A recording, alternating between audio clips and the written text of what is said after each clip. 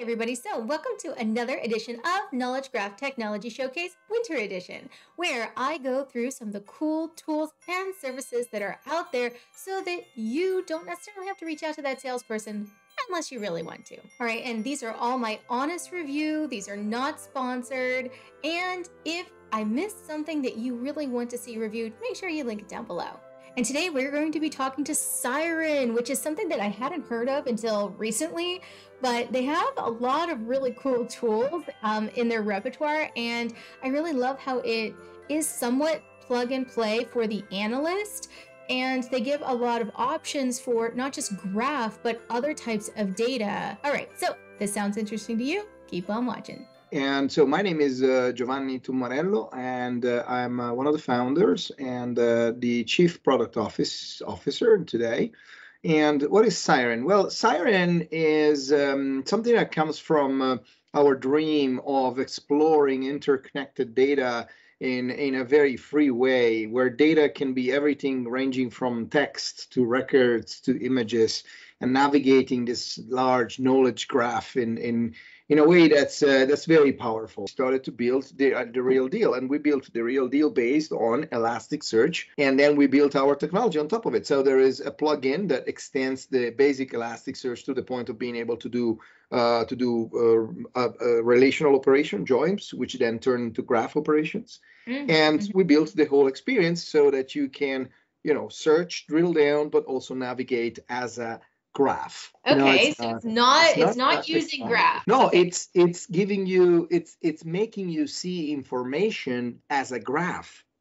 It will make you see the information as a graph, because the real graph is in the information, but it doesn't necessarily need to sit in a graph database. I mean, you can have information in an Excel table, like in a perfectly Excel file, and the information is something like Geo calls Marco, Marco calls Ashleigh, Ashleigh calls Geo. You see, it's an Excel, but it is a graph, because you could see it as a set of connections between entities. You see what I mean? Okay, so you can use, and correct me if I'm wrong, so you could use graph data if you have it, but you can also use other structured text like a CSV or something from a relational database.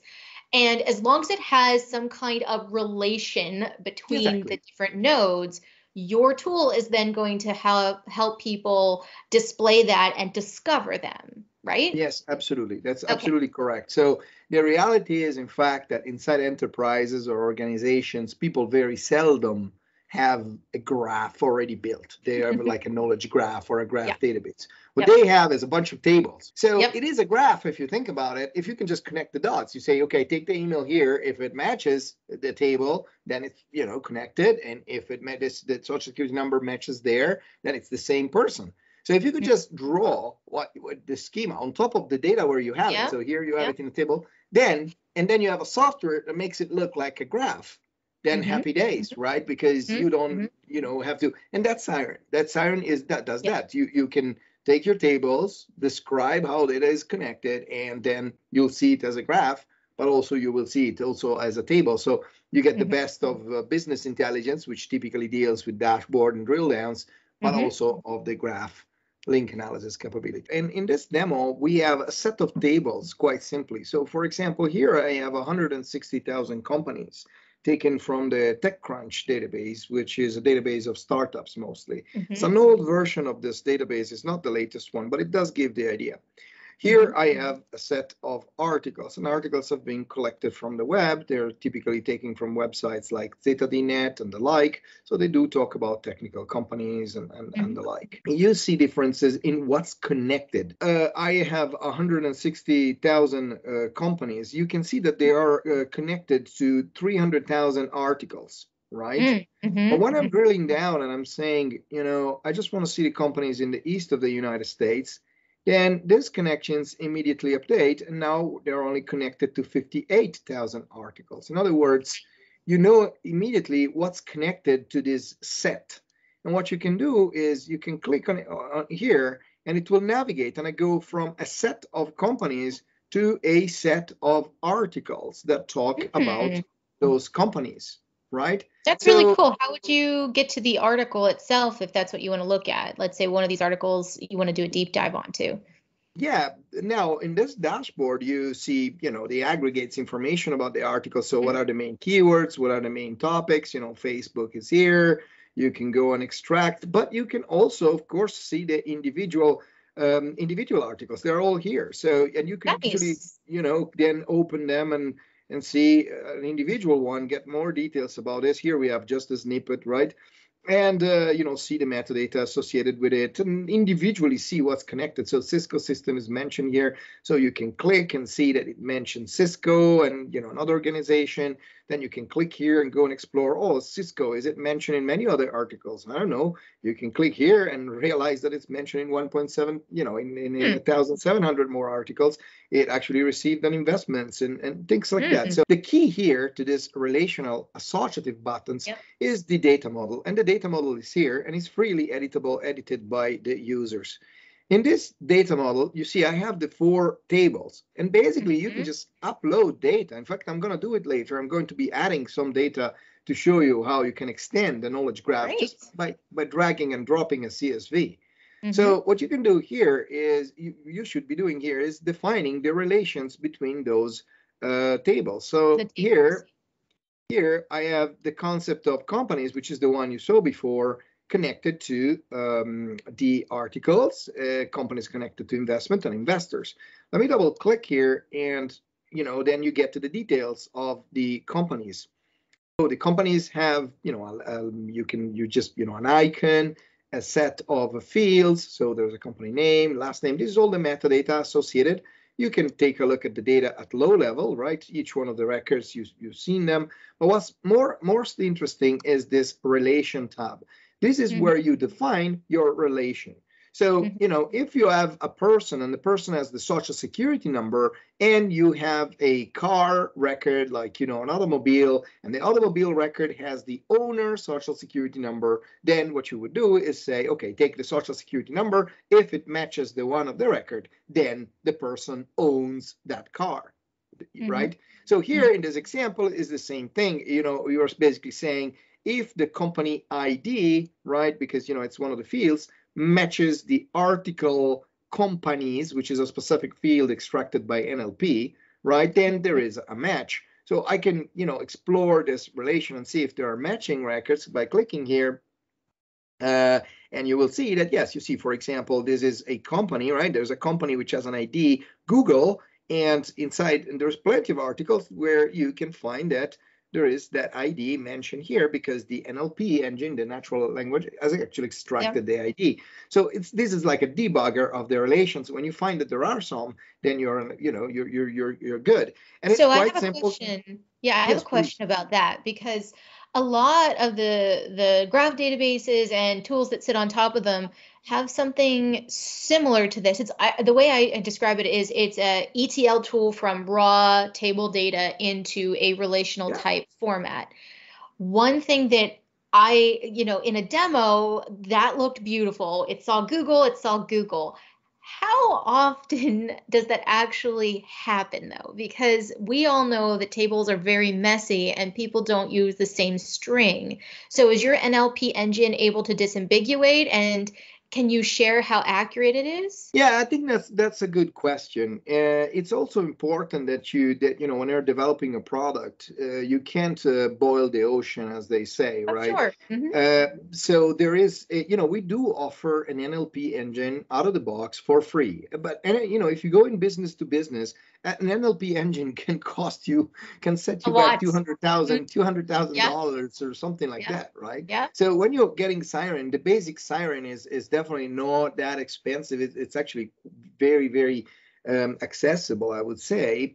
And it does contain an NLP engine. So it's our free NLP engine built in. So yes, you can do this sort of things. It will extract the labels. It will extract the names of companies, persons, locations. And if you have the same string in the other data set, it will match. But more fancy, for more fancy operations, we have a set of partners that actually provide all the fancy things. And there is plenty of fancy capabilities, including entity resolution, for example, which is much more sophisticated and can deal with all the spelling differences. It can even deal with cultural differences, like, you know, Bob is Robert or Rob in US culture, and therefore it knows that. Most of the time, customers, especially big, you know, agencies like law enforcement, they have their own. So you know, Siren can perfectly work with whatever engine you have. Now we are interested in what are the companies that are mentioned in this articles, and you can see that there is out of 160,000, there is 1,400 which are mentioned here. So I can click and do this associative navigation called set to set, which will bring me to the list of companies and see that there is, you know, for some reason, a lot of companies here in the west coast of the United States. But maybe I'm interested only in companies in a certain area here in the middle. So looking at 92 companies. Now, 92 companies, okay, you can see immediately that they are connected with 60 investments, right? So, and I want to know who are the investors behind these people. And let me click and therefore go from a set of companies to a set of investments. Maybe I'm only interested in the investments that come after 2004. So that brings me to 57 investments. You can see all the details. But more interesting, you can see that they're made by 33 investors, right? So I can click and, you know, the whole trail is preserved. So you know that these are exactly the investors that have invested, you know, from that 2005 into companies. And those companies are the ones mentioned in banking with the query banking. You can see the whole thing here, right? So this can be a really interesting set of results, which would be quite difficult to get otherwise because it's not a trivial drill down. But sometimes you're interested in the connections between them. I mean, did they invest together? Did they invest against each other? The only way to do that is really link analysis, for which we include a link analysis browser. So at any time of the investigation, you can just, you know, take those companies and drop them into the link analysis. But the cool thing is that basically, if you think about it, that set-to-set navigation, this button, was doing at an enormous scale what link analysis is doing on a record-by-record case. You see what I mean? Because when I'm going from all the companies in California to all their investment, it's like putting it on the graph, like, you know, 50,000 companies and going to 30,000 investments. But on the dashboards, it's just a click. So it's really exciting to take the point of view because, you know, you can take the graph point of view. That's fine for some investigations, or you can take the dashboard approach. But it is the same data. It is the same knowledge graph. Or maybe you're here and you want to know, you want to get a scatter plot. You want to know more about all these investments, like how much money is here, right? And so one of the things, it would be much better to have a dashboard, right? Because it is much better to have like an analytic view. So what you do is you just select and you decide to go back. So you see, I went from dashboards to graph by dragging and dropping, right? Now I can do the same thing by creating a filter. By doing this, now there's 53 entities because, you know, there's investors, there's plenty of things. I can click on the spinning, and when you do this spinning, what it does, it actually projects it here. So you see there is 44 investments, 55 investors, all, you know, here. So what I can do now is go in the in investments, and you see the investments. So these are the ones that were on the graph. So at this point, you get the power of the dashboard back because I can see them over time. This was not possible on the graph. And then you can, of course, continue your navigation and see the 33 companies that are associated with them. With that pin that you just made, if I am maybe working on this assessment with a colleague, would they be able to use the pin? Can I share that with them? Is this collaborative? You can do that, and this is very important for us. So the core element for this is what we call data spaces. Data spaces are a complete environment where you can do your experiments and you can share with your colleagues.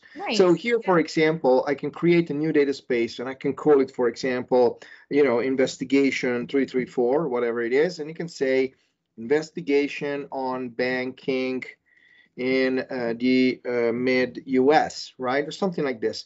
And you can clone, you start by cloning it from an existing data space. So you could, you know, clone and create kind of branches. So I'm going to clone the default data space and you can give it an icon specifically for this, decide to share it with some colleagues or not, and I'm going to create this investigation. So now I have it, right? And I can click here. Now that I am in investigation, you can see investigation 332 on top of here. So now I can really do what I want. And what I mean by this is I could change the data model just for this investigation, or I could add data just inside this investigation. So let me actually do that because I think it's interesting.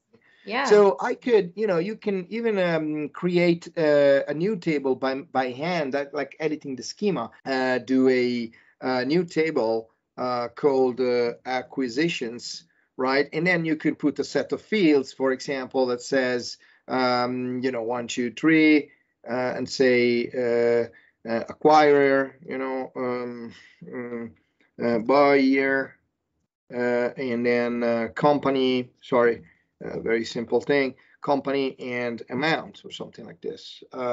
So say that I create this, right? So I created this structure for acquisition. So at this point, I have created, let me see. So I have a table of acquisitions right here. So now what I want to do is populate it with data, right? I need to populate it with data. So what you would do is you would add data, right? And then you can select from a source like a SQL database that you have. We have a partnership so that we can get you over 200 drivers. I mean, there's a bit of work involved in getting it working, but all these drivers for all these systems can be used as sources for Siren. So once you're here, now I'm going to select the CSV file. I am going to select a file.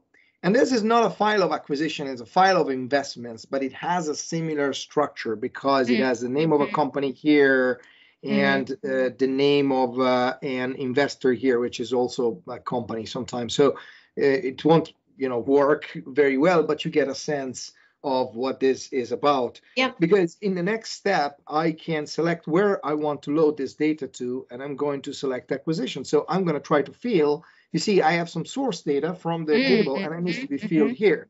So I could just take, the name of the company and put it in the company. Why not? Nice. And you see what I mean? And the name of the investor and put it in the buyer. And the amount of money, I could take it from raised amount. And unfortunately, I selected a keyword. I should have selected the integer or float. So the type is not going to allow me to do much. But once you've done something like this, you can, of course, test it and see how it is. Here you can write a formula. So, here I could say buyer. You could just, like Excel, you can say company, or example, whatever. So if I do this, you will test it, and you will see that it has company at the end of it because I just added. So you can write formulas and do a little transform. You can adapt your data. It's like a little ETL built in. That's great. And then at this point, you just go ahead and go for it. So it will be loading now. It's loading 40,000 records. They're being loaded, right? And so as it goes, one of the cool thing is we have this table. So we edited the schema, but we don't have a dashboard for it, right? We haven't, because we simply don't have it. But another cool thing is you can actually create it very simply in Siren. So you could select just a few fields, for example, the amount, the buyer, the company, and just decide to generate a dashboard on the fly. This is not going to be. This is cool. I like this. Yeah, and this is not going to be very nice dashboard because the data is not great, and this is not a number. If it was a number, it would be better. But I just want to get you a sense how simple it is to get started. So here it is. That's the dashboard for you. Yeah, and you can also, by the way, you can do some editing if you know if something is wrong. We have this editing capability. You can fix it. Oh no, this wasn't this one. You can do data entry if you want. So maybe you wanted to add a new record, like a new that you forgot, you can use it. And so now we created this. What's missing is the relations. We haven't created a relation. So now it's time to go here and basically maybe create a relation. So that I need to do this. I need to do company. And instead of connected to investor, I connect it to company. So if you edit this, so I will connect it to ID companies. And then I believe this will work. In fact, it does. You see, there it is, Mobivari, nice. Right? So at this point, it's much more fun because I'm going to, and you can then even create a new concept for the, yeah. So now, just to give you a sense, now acquisitions, you don't see the button to navigate, but you could add it. So you could do edit, add a new visualization, and you have this relational navigator, which is a component like everything else. And this is now added. So you see this relational down here. You see, it gives me the links. The other thing I wanted to ask is, this is really cool. You're kind of seeing it as a graph. Is there a way to export it with these relationships so that you can maybe start to build out real graphs and graph databases? Yeah, you can export in many ways. I mean, you can export the graph. You can create a PDF report out of this. You know, people typically create PDFs, then they attach them to the tickets. You can export a specific result, like, you know, I want to export this list of acquisitions. I would just simply, you know, create a filter, go in the acquisition table, and then, you know, go here and export. So one thing that I do want to say is that you can download Siren for free. There is a free edition. It's a community edition, and it works very nice. You can do the graph, the dashboards, and everything else. And there is hopefully a very nice getting started tutorial. And in the getting started tutorial, you get some CSV files, and you're basically rebuilding the demo that I've showed you. You know, you build the company investment demo, and